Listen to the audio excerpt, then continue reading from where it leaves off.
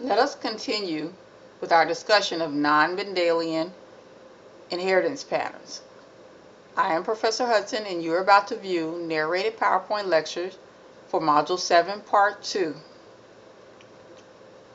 We are still on Section 11.5, which deals with inheritance patterns that do not follow Mendelian rules of inheritance. In the previous segment, we talked about incomplete dominance, multiple alleles, codominance, and also we talked about polygenic inheritance.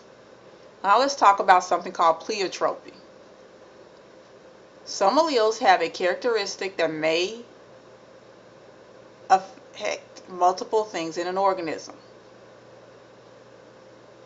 Some alleles of a characteristic may have multiple phenotypic effects, influencing a number of genes loci, often non-related. In this example, we have nude mice. Nude mice have a mutation in one gene that causes them to be hairless, lack a thymus, have no immune system, and no mammary glands. This single mutation in this one allele affects a wide range of things in these mice's body that are not apparently related.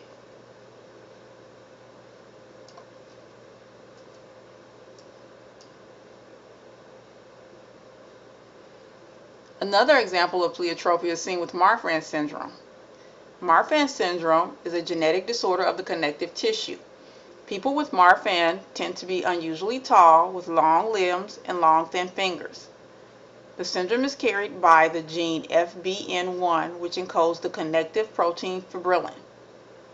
Marfan syndrome is a dominant genetic trait, meaning that people who inherit only one copy of the Marfan gene from either parent will develop Marfan syndrome, and they will be able to transmit it to their children.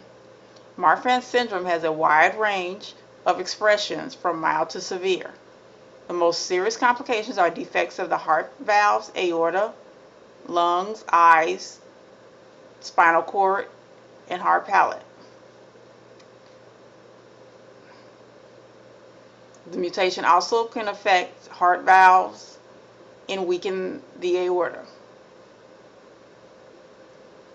Marfan syndrome is another example of where a single mutation or a mutation in a single allele affects a wide range of things in an organism's body. Marfan syndrome is also autosomal dominant, which we talked about previously. When a trait is autosomal dominant, you only need one mutant copy to have the disorder. Environmental influence. The environment influences the expressions of genes. The environment in which an organism lives can profoundly affect the phenotype that's expressed. For example, you may have a lot of genes for being tall. However, your environment can affect how tall you end up being. If you live in an environment where you're not getting sufficient nutrition, you may end up being short even though you had genes for being tall.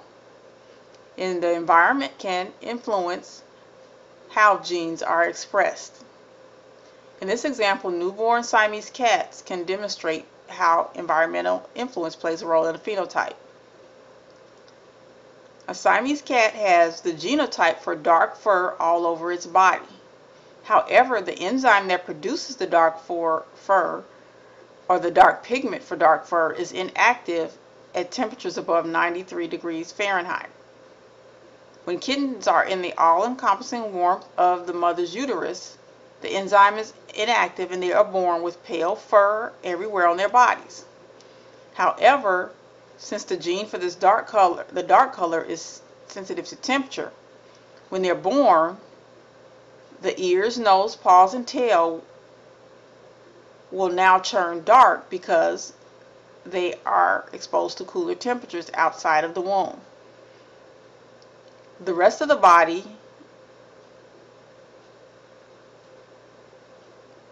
will have a color that's related to those temperatures in that region of the body.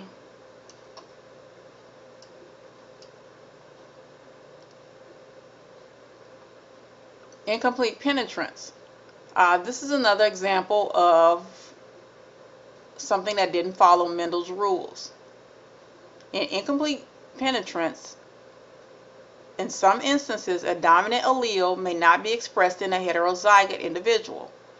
An example of this is polydactyl. Polydactyl means having extra fingers. This is an autosomal dominant trait. Affected individuals have additional fingers and/or toes. A single copy of the polydactyl allele is usually sufficient to cause this condition. However, in some cases, the individual can carry the dominant allele but does not exhibit the trait. The term indicates that a dominant allele does not always penetrate into the phenotype of the individual.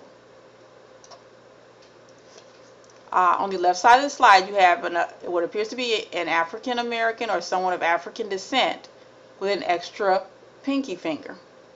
This is quite common among African Americans, and typically when an infant is born with this extra digit in this position, the doctor will tie it off with a string, which will prevent it from receiving blood and oxygen, and then the extra digit will fall off. If there's a bone in the extra digit, it typically won't fall off on its own and will have to be removed with surgery.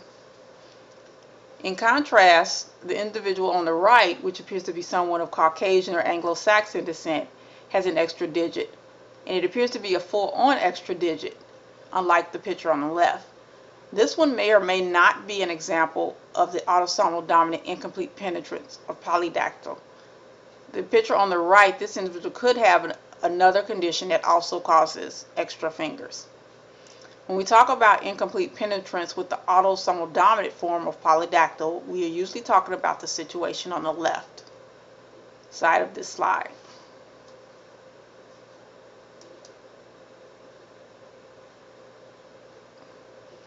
Now let's take a look at how genes located on the same chromosome are inherited. Genes on the same chromosome tend to be inherited together. Mendel's law of independent assortment works only for genes whose loci are on different pairs of homologous chromosomes. Alleles that are on the same chromosome do not line up independently of one another on the metaphase plate and are not separated at anaphase 1. Genes on the same chromosome tend to be inherited together, and this phenomenon is called a linkage group. An example of genetic linkage is flower color and pollen in sweet peas. The genes for flower color and pollen shape are linked, that is, they are located on the same chromosome very close to each other.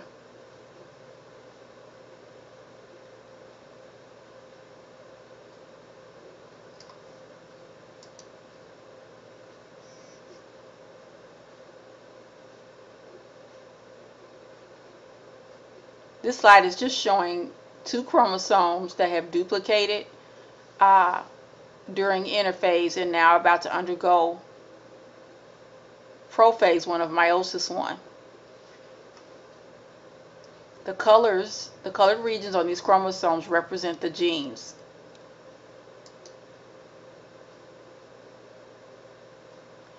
Although linked genes tend to be inherited together, they don't always stay together.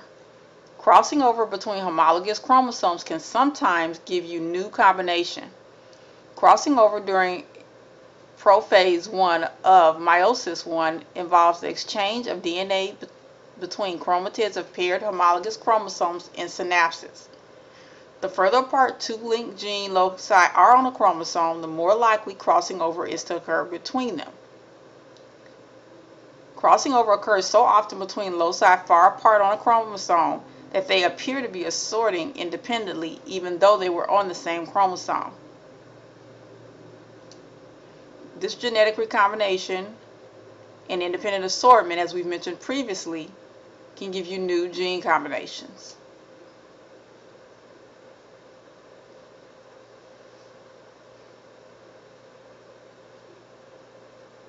This slide is showing a pair of homologous chromosomes that have undergone genetic recombination through crossing over among the genes that were far apart on the chromosome. Crossing over can create new combinations of linked alleles, and they appear to assort randomly because roughly as many gametes are produced with the genes exchanged by crossing over as are produced in the original conformation. This slide is showing, hypothetically, at the end of meiosis, when we have separated the homologous chromosomes and the chromatids, how you can get these various gene combinations through the crossing over. And so you'll have some chromosomes that look just like the original ones, and then you'll have some chromosomes with new linked gene combinations. The new linked gene combination versions of the chromosomes are the two chromosomes in the middle of this figure.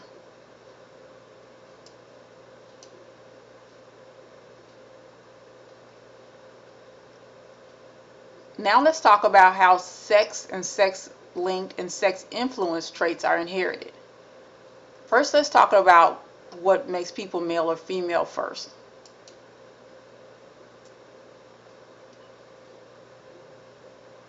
Animals have a set of sex chromosomes that dictate gender.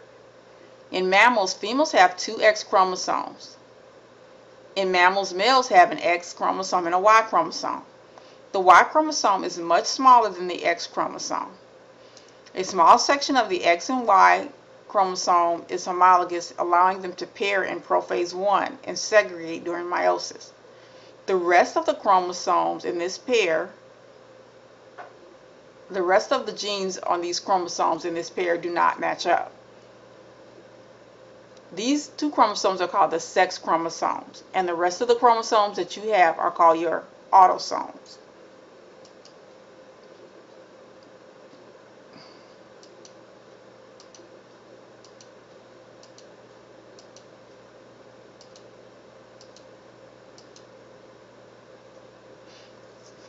In terms of inheritance, every infant that's born has a 50% chance of being female and a 50% chance of being male.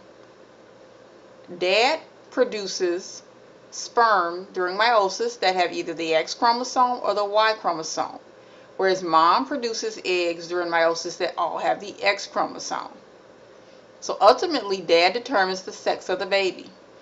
If an X sperm from dad fertilizes mom's egg, it will be a girl. And if a Y sperm from dad fertilizes one of mom's X eggs, it will be a boy.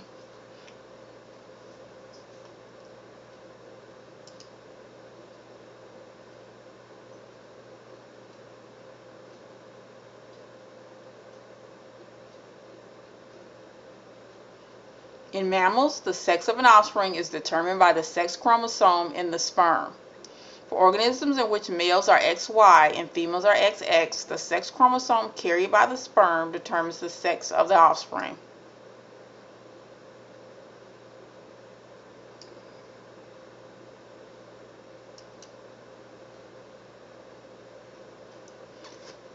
When we talk about sex-linked genes, we're talking about genes that are found only on the X or only on the Y chromosome.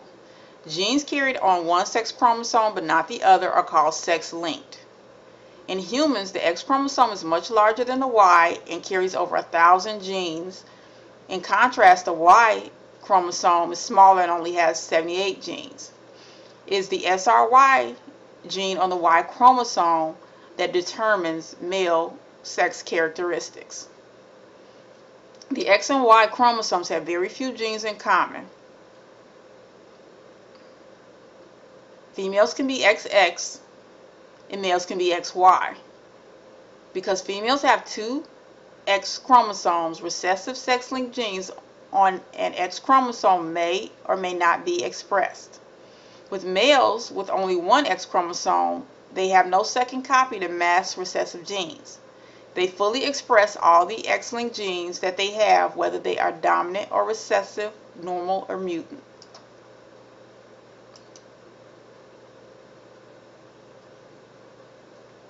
This figure shows a Punnett square involving an X-linked recessive allele such as color blindness. We'll discuss this in the next segment.